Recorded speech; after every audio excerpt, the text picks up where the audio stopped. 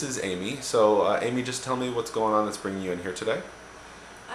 So I've been having an issue with my voice probably more frequently in the past 2 to 3 years, where if I were to sing a lot or speak in a higher voice, a louder voice, for any significant amount of time, I almost completely lose and definitely strain my lower register.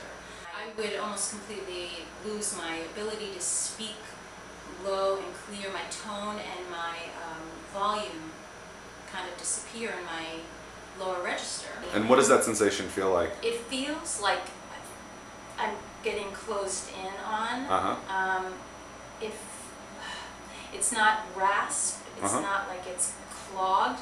It's like if your nasal passages were to get clogged, were to get tighter. That's what that feels like. Okay. So that right now, if I'm talking nice and low, as I'm trying to, if I were to sound like that low, clear, yeah, I can't, this is exactly what it is. Okay, so go ahead and do the scale for me again.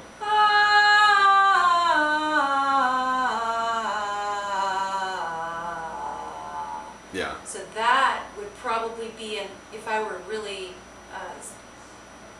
tense and if I had been singing for a while, I can hear it now, but it would happen at a higher note. Cool. So go ahead and take a deep breath in for me, please.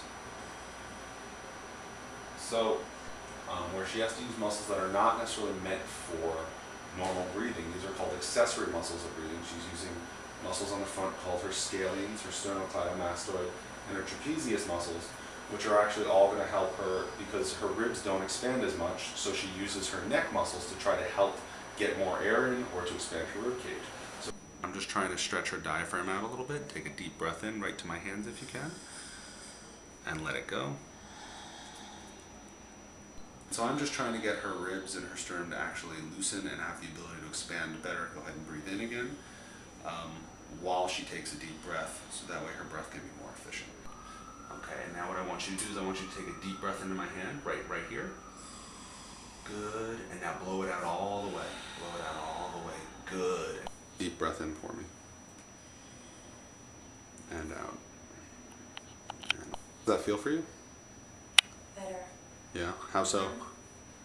I feel more relaxed. I feel like my breath's is a little richer, deeper here. Okay. And less here. Okay, so now I'm just going to start working through some of her neck muscles that have become tight from being overused when she tries to take deep breaths and kind of strain to sing. Head to the left for me. And now back to the middle, and just keep doing that back and forth. Now I want you to go ahead and take a deep breath in for me. And let it go. Go ahead and press your elbow down for me. Good. And let it go.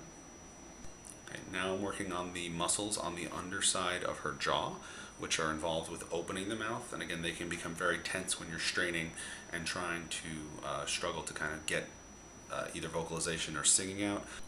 So now I'm assessing actually between her muscles and actually seeing, does her trachea have the ability to move from side to side?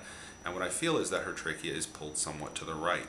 I'm going to just kind of put some tension on there and try to do a few things to loosen that up. So can you just tuck your chin down and then back up?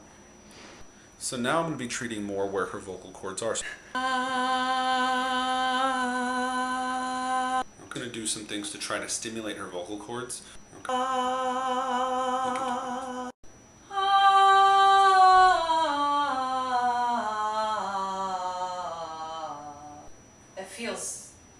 It feels so much better. I mean, that low note is probably the border of your would range. be normal.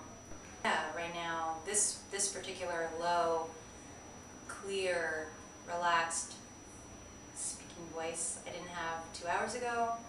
I would have had to raise my pitch and my tone to achieve this.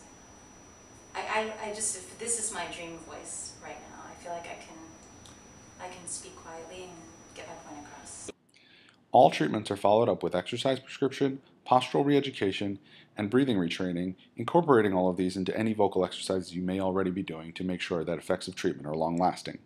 For more information about vocal treatment with Elliot Fishbein, visit www.fishbeinphysicaltherapy.com.